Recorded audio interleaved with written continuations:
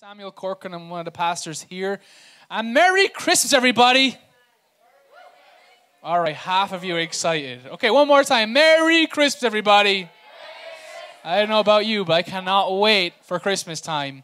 But if you're here for the first time, if someone brought you, if you came as an invitation, or if you're someone that's like tricked you to come to church, thought you're going to watch a movie, but now you're in a nightclub, kind of weird, you're welcome, by the way. And as Lighthouse, we are a church. We exist for all people. And we always say here, no perfect people allowed, because there is no such thing as perfect people. We all know this.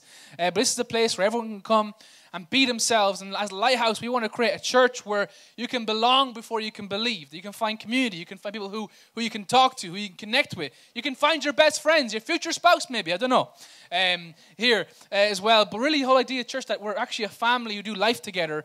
And we're a church that's for the community, for Navan. We love this town. We're all about this town. And actually, speaking of town, we have a team. You don't really see them. They're called our care team. And they do a fantastic job behind the scenes. They're like our ninja warriors on our team. But this Christmas, come on. Many of us here are pretty much sorted for Christmas. We're blessed. The turkey's probably bought, or you're going to collect it on Tuesday, Tuesday. But there's people around us who don't have a lot this Christmas. They don't have a lot of food, don't have heating, don't have shelter. And there are people around us who are in a lot of need. And as a church, we don't want to be someone on the sidelines going, oh, look at those people, they're suffering, they're in need. No. We want to be the people who are in the middle of that need, amen? We want to be able to help. So we have had a team of people who collectively gather hampers for those in need in our community. But as well, what we've done is we've also taken time last Saturday to go to the Navan shop centre and wrap some gifts in aid of the Navan Alzheimer's Society to raise some money. So what we do, we've raised some money. We have a check here. So my check's over there if someone hands it me. We should have some presented, but we have a check. Is Peter coming? Peter should be here. Come on, Peter Brady. Let's put our hands together for Peter Brady. You can hear him before you see him. So we have a team of people who basically planned this event in Navan Shop Centre, where basically what we did, we wrapped some gifts for people. Wrapped. Some of you can't even rip gifts, as we see. But took in time, and people donated generously to the amazing cause of the Alzheimer's Society. So we got Peter Elf Brady here. This is what he wears on Sundays. And Peter's on the board with the Alzheimer's Society and also part of our church. And Peter, you know firsthand the great work that the Alzheimer's Society do. Sarah's mom, your wife, mother-in-law, is going through that. Come on up here, Sarah. Yeah, Sarah might be part of this too. Come on. As a church, we are a charity, but we want to help other charities. We want to help other people. So we're so grateful and so thankful we're going to be able to help and be a part of the Alzheimer's Society. So we're giving you guys €500 to the Alzheimer's Society. Bless you. There you are, Peter Brady, for the Alzheimer's Society. Thank you so much for what you do. Seriously, you're amazing. Appreciate you. Thank you much. Oh, Sarah. Thank you so much, Sarah. I'll see you later on, Sarah. Lads, it's great. But hey, we want to be a church that's generous. We want to bless the community. That's what we're all about at Lighthouse. But hey, so we have been doing something called Christmas at the Movies. Have you been enjoying your popcorn? Yeah. Have you had your Cokes open yet? Are you waiting for me? Can I have a Coke? Can I have a Coke so I can up with you? Thank you so much. Okay, here's what we're going to do. On a count of 3, we're all going to open up our can of Cokes already. And I'm sorry if you already opened your can. That's your own fault. All ready? 1, 2, 3. I broke a nail. Here, Grace. Oh, no, it's yours. Sorry, bro. Grace got like 5 cans over there. So we've been doing something, basically a series called Christmas at the Movie. So the first week we showed the movie Miracle on 34th Street.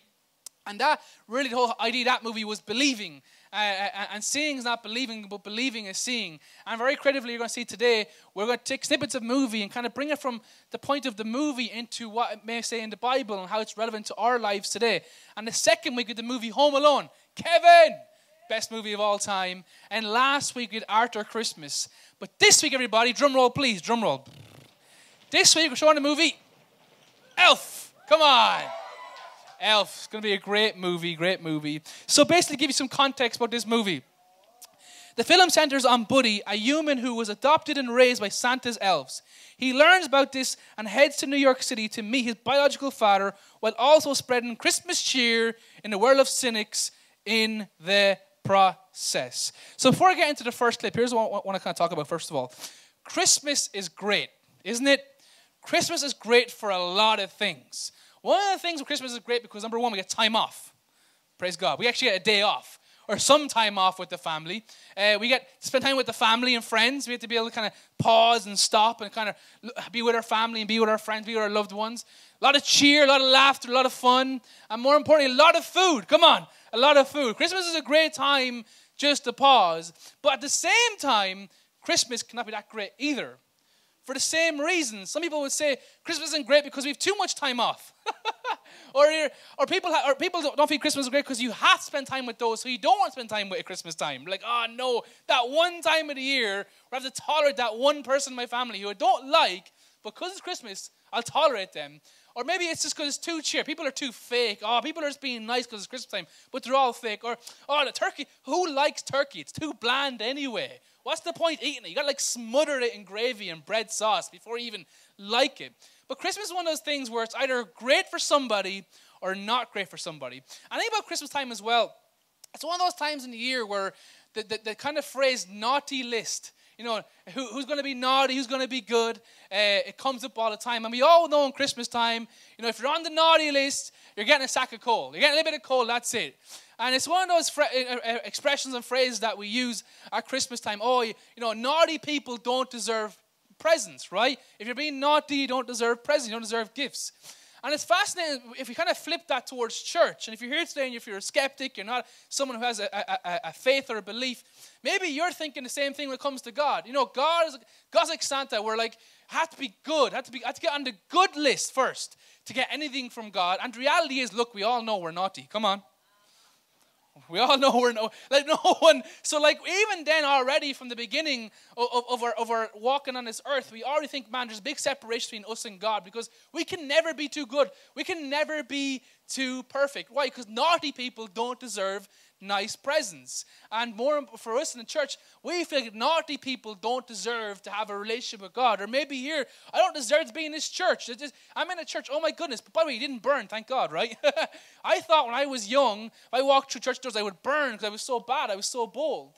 But growing up in a certain religion, that's how I thought about God. If I was naughty, if I was living a certain way, I'm gone too far. God could never love someone like me. I'm a mess. I'm from Carlow, by the way. There's a lot of messed up things happening in Carlow Town. I'm just saying, okay? But the idea is that, man, when it comes to church and faith, it's like we're gone too far. We're gone too far. God can't do anything in my life. God can't even love someone like me. Do you know what I did? Well, he does. He does. He does. And my hope at the end of this message is somewhat to flip that perspective that you have, that maybe, just maybe, that at the end of this message that you would actually realize that it's not about you being naughty, it's about God being good. Amen? So we're going to show our first clip now. If you want to turn your eyes to the screen. There's a famous story in the Bible, and you may know it, you may not know. It's called The Prodigal Son. And movies have been made about it. Songs are even being made about it. But it's one of those famous stories that even non-Christians, even secular society knows about it because it's just become so popular. But actually, I want to take a few moments to look at that whole story because I do believe with this film and what I'm talking about, actually, it kind of makes sense. And actually, I do believe as we land this message today, we're asking you a question about do you believe God really loves you, is the idea that actually you can never be too far gone or you can never be too long on the naughty list for God to come into your life. So I want to look at the book of Luke, chapter 15, verse 11, 24. Luke is in the New Testament, so we've got the four Gospels, Matthew, Mark, Luke, and John. Luke is the third Gospel. And what's happening here is Jesus is talking to a group of people. And these people are quite religious. They're quite kind of like, they're kind of weirded out the fact that Jesus, who's supposed to be God, is hanging around with people who let's just say you wouldn't see them in church. And these religious leaders were kind of upset with the fact that Jesus was hanging out with them, the sinners, you want to call it from the text, and not with the religious leaders. And of course, Jesus being so savage the way he is, hears that and goes, well, let me tell you 3 stories. And the first story is the whole story of the lost sheep.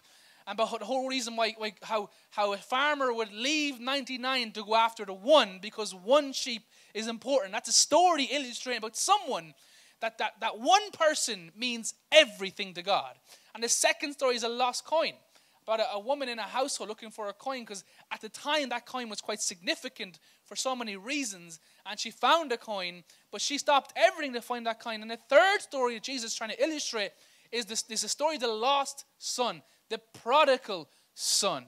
And I want you to understand that in this text, we're looking at basically two characters, the father and the son. And with the movie, we have the father and the son. But we want to kind of somewhat reverse it. With the movie, the father is the son, and the scriptures, son is the father. That makes sense? Just keep up with me, right? Okay, so verses 11 to 12. Jesus continued, there was a man who had two sons. Say two sons. Come on, say two sons. The younger one said to his father, Father, give me my share of the estate.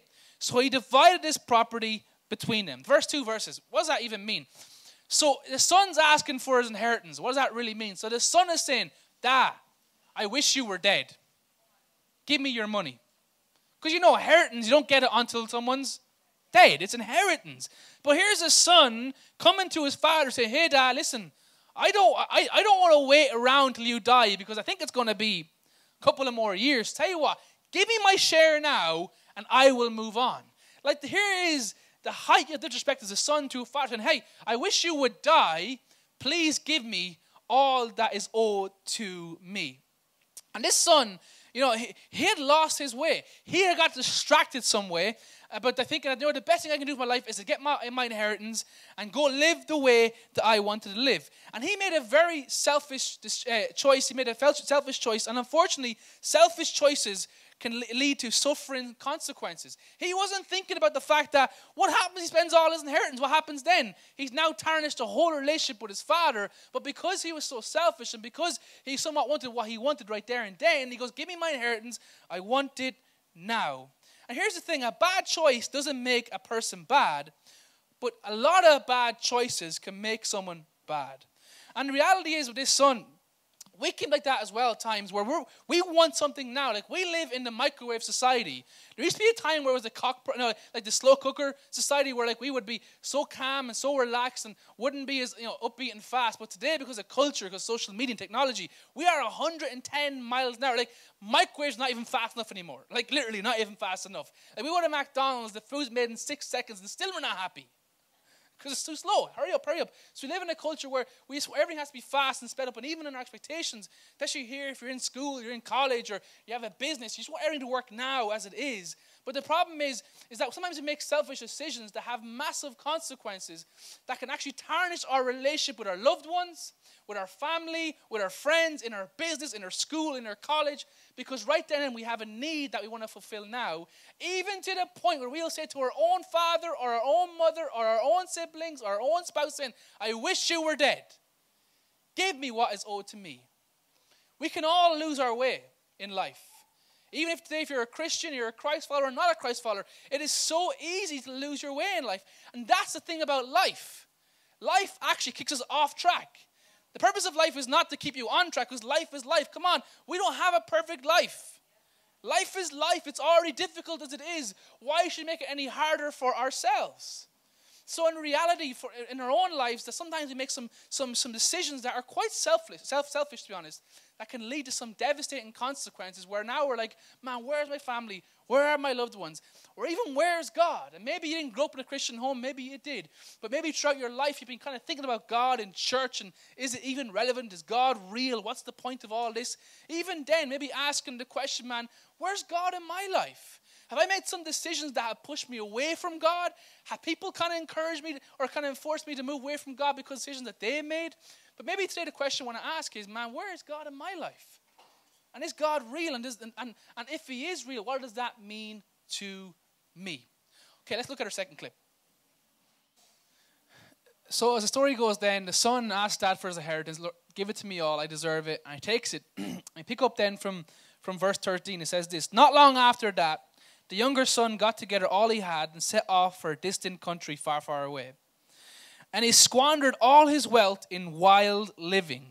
After he spent everything, there was a severe famine in the whole country, and he began to become in need. Verse 15.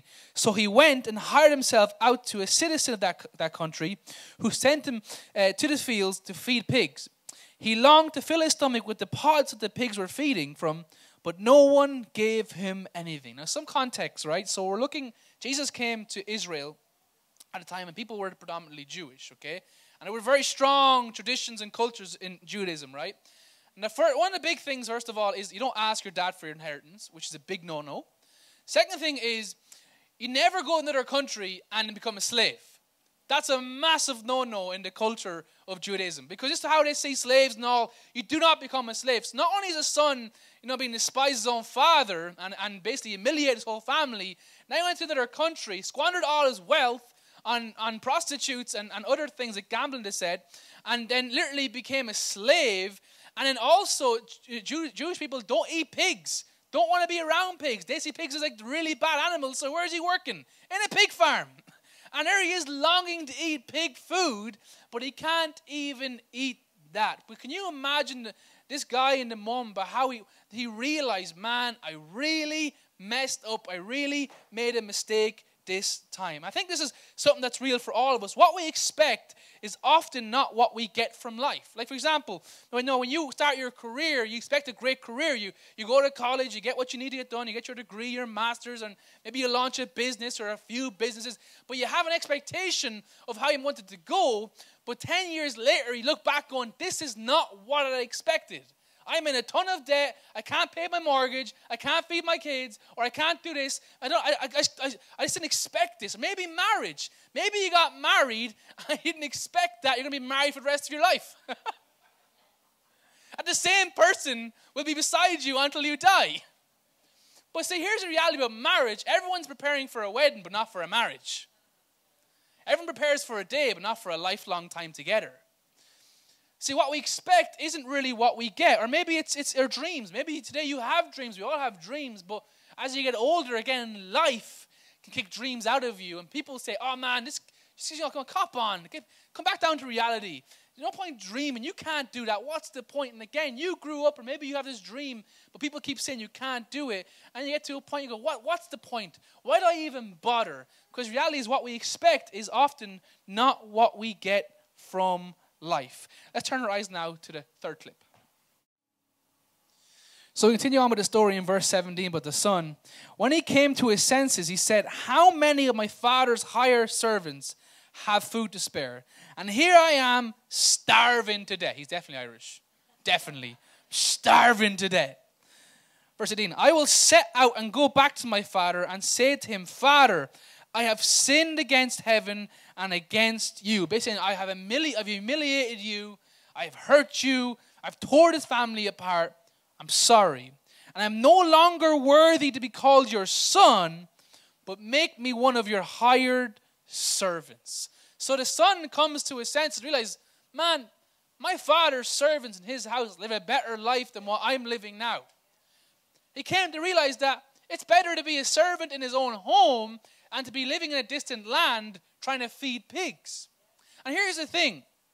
Knowing how to make things right is not difficult. Come on, we know there are some relationships in our lives or some things in our own lives that we know that we should make them right.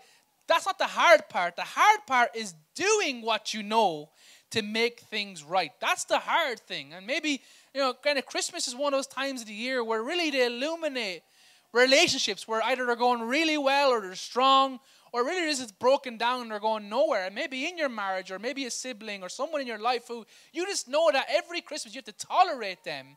But Christmas always reminds you that you're not even. You're not in a good place together. And it's just that time of the year where you put on a mask and you become fake for the sake of people in your family and people around you. But the reality is we all know what to do. But the question is, will we do it? And the son did this. He realized, I need to go back to my father and humble myself and say, Dad, I realize I did wrong. I'm sorry. I'm not worthy to be called your son. I'm not worthy to be part of this family. I know I want you, and I know you want me out of your life, but please can I come back as a servant? See, bad choices doesn't make a person bad, but bad choices can make a bad person. And again, it's that point that too many bad choices can lead to us getting into a bad place in life. But I want to encourage you, no matter how many bad choices you make, you're never too far away from God. Okay, let's look at the fourth clip. So the son, knowing what he needs to do, he gets up and he goes back to his father. In verse 20 it says, but while he was still a long way off, his father saw him and was filled with compassion, not anger, with compassion for him. And he ran to his son, threw his arms around him, and kissed him. Verse 21. The son said to him, now the son had a speech prepared. He was like, can you imagine? He's walking back to his dad. He's preparing his little speech. He said, okay, this speech is going to help me become a slave. I'm going to say it. So the son says this, Father, I've sinned against heaven and against you. I'm no longer worthy to be called your son. But before the father even lets him finish his sentence, he calls his servants, he said, quick, bring the best robe and put it on him. Put a ring on his finger and sandals on his feet. Bring the fattened calf and kill it. Let's have a feast and celebrate. Verse 24. For this son of mine was dead and is alive again. He was lost and is found. So they began to celebrate because the lost son came home. There is so much symbolism in these couple of verses that I really want to point out to you, because I think we could just read this and go, oh, that's such a cute story. Son came home, dad hugged them, great. But there's this incredible truths in this. Number one, again, in the Jewish culture, men did not run. Men of high prestige never ran. You want to know why? Because men wore skirts. Not a good day. They never ran. And can you imagine them trying to run? Like, whoop, I'm coming, son. Like, it's not the coolest thing you want to be doing as a man, right? But this was the culture. This was tradition. But he didn't care about culture. He didn't care about traditions. He didn't care about anything. He saw his son from a distance, and he just ran. And he just ran towards his son because he missed him, and he was filled with compassion.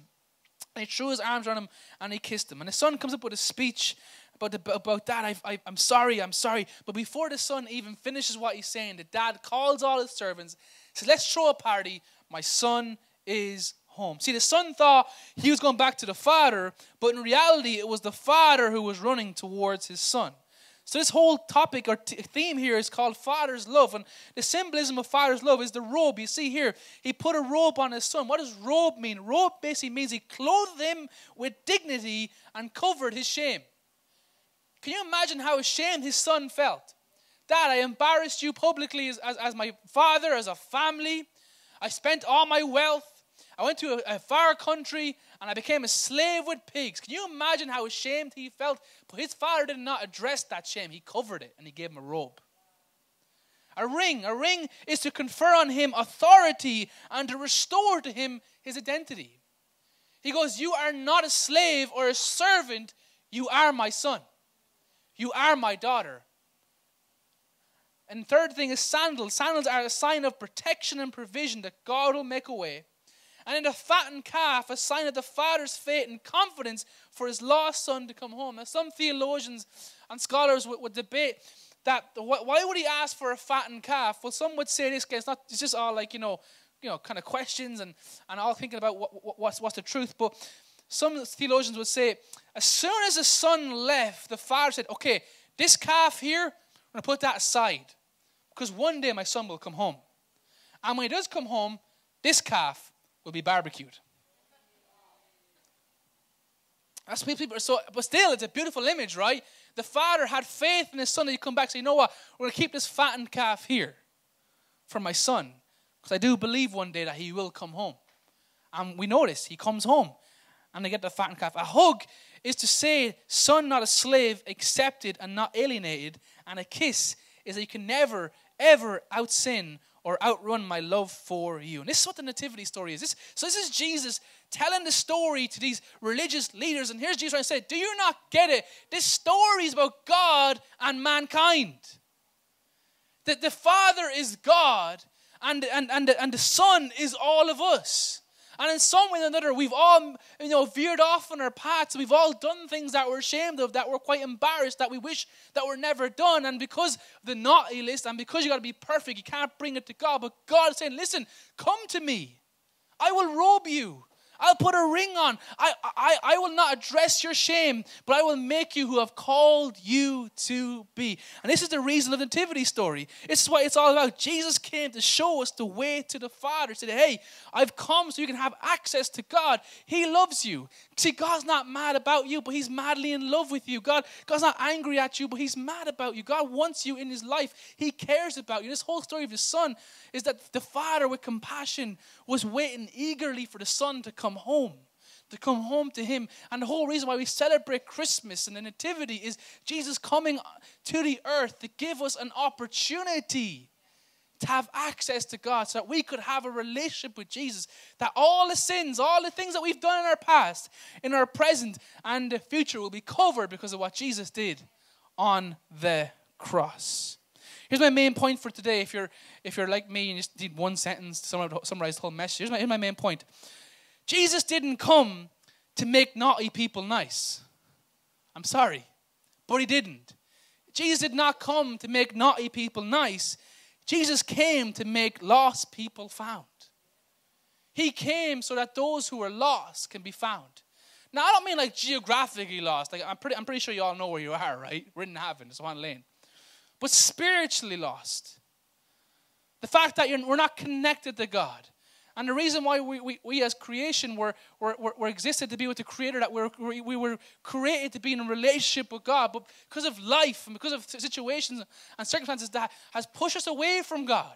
And we've become lost spiritually. We've become depressed. We've become so lonely. There's a void in our life that we know. We try different things, substance, alcohol, gambling, you name it, 5 holidays a year, a lip job, whatever you want to do. Try fill that void. But you all know there's something in our life that only God can fill because he created us. He created you. And no one is too dirty. No one's too shameful. No one is ever too far gone to come back to God. That's my life. I didn't grow up in a Christian home. My dad was an alcoholic.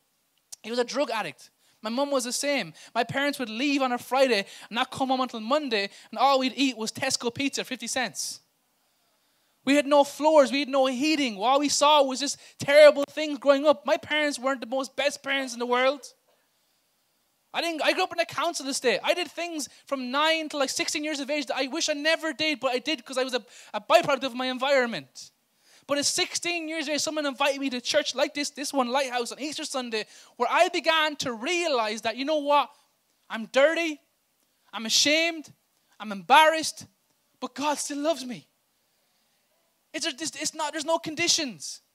It's unconditional. This does not make sense. God's not mad at me. He's mad about me.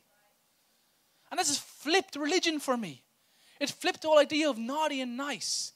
Because reality is Jesus did not come to make naughty people nice. He came to make the lost people found. Let's watch this last clip.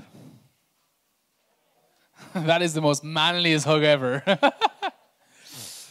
But as we land this message today, and thank you for taking time to be here, I want to kind of really land with just 3 groups of people. And the first one is, if you're a Christian here today, and maybe you were brought up in a Christian home, but maybe it's been a long time since you come back to the Father, and maybe you need to come to a moment like the son where it's come to your senses and realize, why am I settling for pig's food where I have an all-you-can-eat buffet over here with God? See, that's what life does. Life tries to fool us with an illusion that what the world has to offer is good, but reality is just scraps. It's just scraps. But what God is offering is really what we all need, is a sense of purpose, significance, acceptance, and actually the fact that you know there's a plan for your life, and more important, that actually you are loved by God. So if you're here and you're a Christ follower, and maybe you've somehow veered away from having a relationship with Him, from reading your Bible or coming to church or serving, maybe your step is come to your senses. So you know what? Why am I settling for this? Where I can have all of this. And all you have to do is walk back to God. That's all it is. And if you're here today and maybe you're a skeptic, you're a non-Christian, you don't have any faith at all, maybe you're an atheist, I'm so glad you're here. But maybe for you, the question I want to ask you is this, would you come to God? In knowing in your own life you've tried certain things and you've dabbed into some things and you know they're not working, you know they don't fulfill you, you know you don't feel a sense of peace or that you're who you are, and you keep trying, and at the end of the day all it is an empty plastic bag of nothing, and you go, why do I keep ending up back here? Why do I keep making the same mistakes in the same situations all the time? But I wonder what that would mean for you is you have to invite God into your life. Because maybe the main thing that you're missing is a relationship with Jesus. And I want to encourage you. I'm not going to single you out. This is an intimate moment with you and God because God's here. But maybe you're here today and you think, I'm too far gone, Sam. I'm divorced. Or I did this. I'm an alcoholic. I'm a drug addict. I have a history. I have a record. Here's the thing. God actively pursues those who are the furthest away from him. God has no problem going after those who are further away from him. And Jesus in the scripture sat with the worst of the worst. Because Jesus was demonstrating, I have come to save those who are lost. I've come to bring those who are lost to the Father. And maybe you're here today and maybe you're thinking about life and about faith and the whole idea of God. Maybe you just want to give it a shot and go, you know what? I'll give it a shot. Nothing else to lose. I've tried everything else. I pray in confidence because knowing my life, I gave it a shot. It works. I truly believe that God can transform your life. God can change your life. I think the best feeling, the best gift that I can give you this Christmas is the gift that you know you are loved for who you are. As you head into next year, 2020, you can walk away where you know God loves you no matter what. And He's a plan for your life. And the best thing you can do for your life, for your wife, for your husband, for your kids, is step into a relationship with Jesus. And if that's you, what I want you to do in a few minutes during the next song, there's little cards in front of your seat called Next Step cards. I'd love you to fill that in. And there's a couple of boxes and it says, I'm giving my life to Jesus, or I'm recommitting my life to Jesus, or I just want to help. Please fill that in, because as a church, this is where we come alongside you and begin this journey of you figuring out who God is and who you are in the midst of that. And what does that mean for your life and your future? Does that make sense? And finally then, this one. Third one is, come back in January. No, we are starting a new collection of talks in January called How Not to Be Your Own Worst Enemy.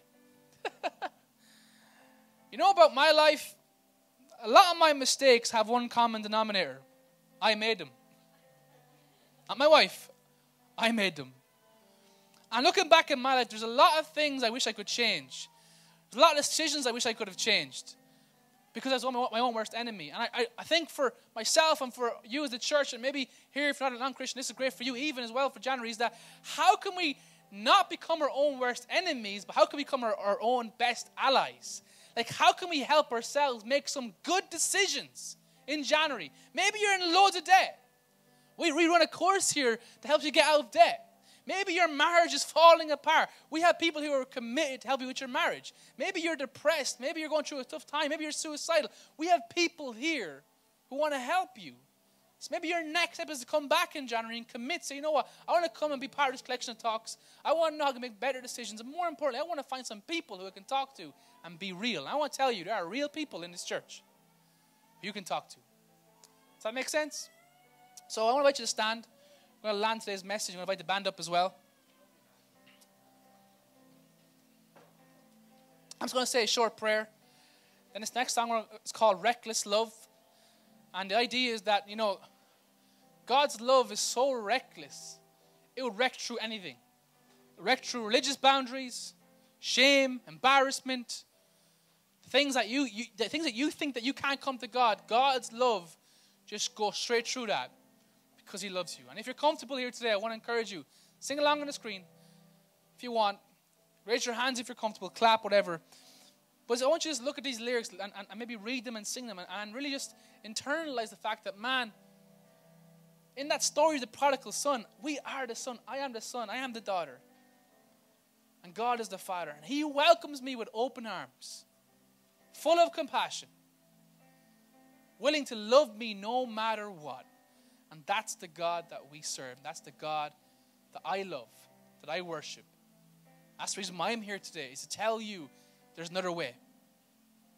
And the version of God that you know, it's not the version I know. Because God loves me. And God loves you. I'll finish this. John 3:16. We see it in Croke Park. We see it all over. For God so loved the world. For God so loved you. For God so loves you. He gave His one and only Son so you could have life and life to the full. Amen. I want to say a prayer. Father, I thank you for today. I thank you for Christmas, Lord. I thank you for everyone in this room, Lord. I pray, God, for everyone in this place, that they would not feel judged or condemned, but they would feel accepted, Lord. That, God, you love them no matter what. And in this place, no perfect people. We're just ordinary people gathering here, looking for an extraordinary God to move in and through our lives. We pray, Father, that you just work in our lives. We invite you into our lives. And that next year, Lord, that we look ahead and go, you know what, Lord? We're praying that the next year will be the greatest year. This year is over, but the next year will be the greatest. And the best thing that we can do is put you first into next year. In Jesus' name, amen.